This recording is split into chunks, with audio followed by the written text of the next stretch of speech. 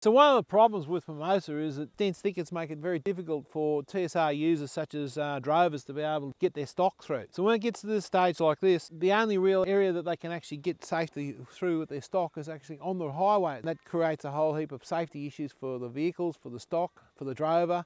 And then you have a look at it from an environmental point of view. The thickness of the thicket of the canopy stops the growth of grasses.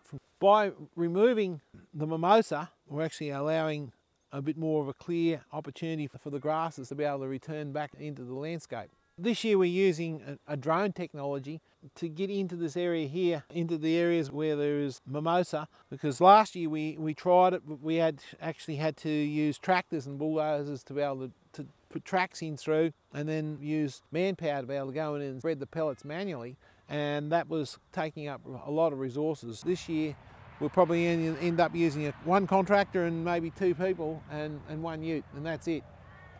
So we're probably cutting down investment in time and resources by about 2/3.